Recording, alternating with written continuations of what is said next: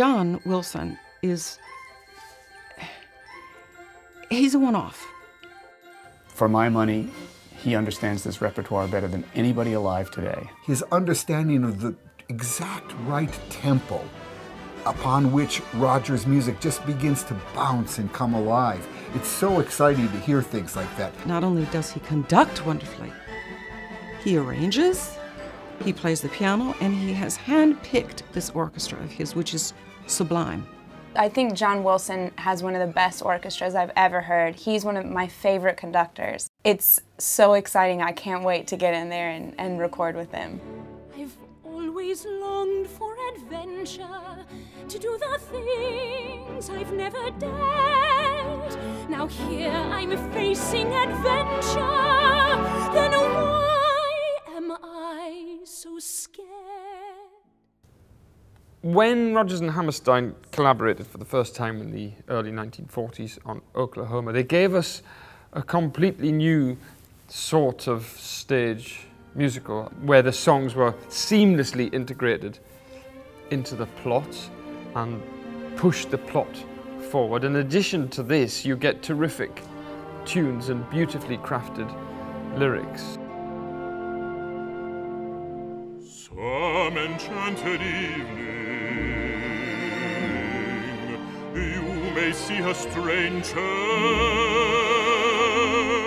You may see a stranger across a crowded room, and somehow you know even then that somewhere you'll see her again and again. John Wilson is a man of impeccable taste, and he has a very, very clear ear for the kind of singer that delivers the material. That they are both great singers and great actors. That's where this material that started in the musical theater comes to life.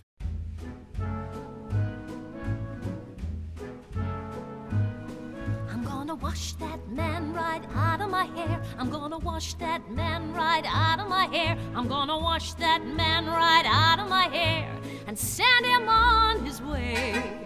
Get the picture? I've tried to give as broad a cross-section of characters as I can, to sort of the Rodgers and Hammerstein types. And we've got an expert, terrific cast of singers who really fit the bill. I've picked all the best tunes that I know, and I've tried to choose numbers where the orchestrations show off the orchestra.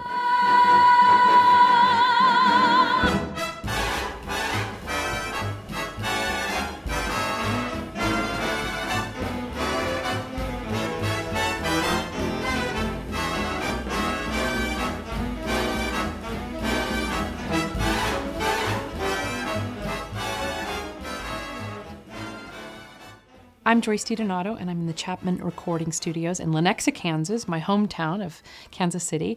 And we are recording a few songs from the Rodgers and Hammerstein At the Movies disc with John Wilson and his amazing orchestra. When you walk through a storm, hold your head up high. For me, Rodgers and Hammerstein, they captured such a really incredibly rich period in American culture. I think to be putting a stamp on it here in the 21st century in a really authentic, organic, and almost reverent way, I think it's just an incredible fortune for me to be a part of it.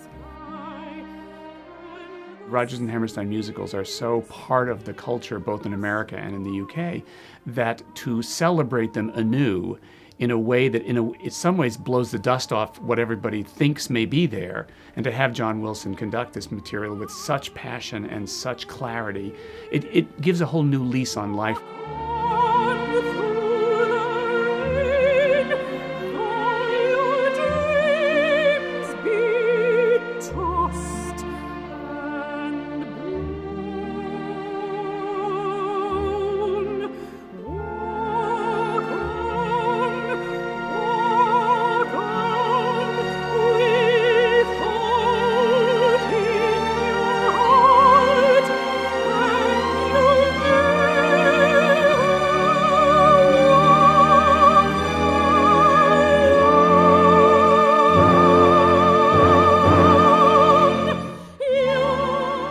I chose to record the film orchestrations of the Rodgers and Hammerstein musicals because in 2010 we gave a prom.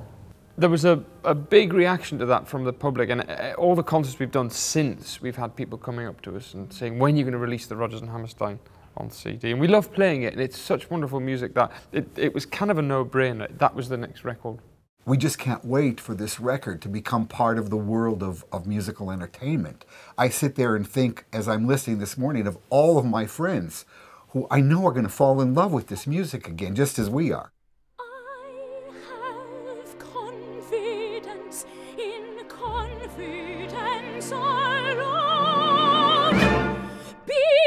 Besides what you say, I have confidence in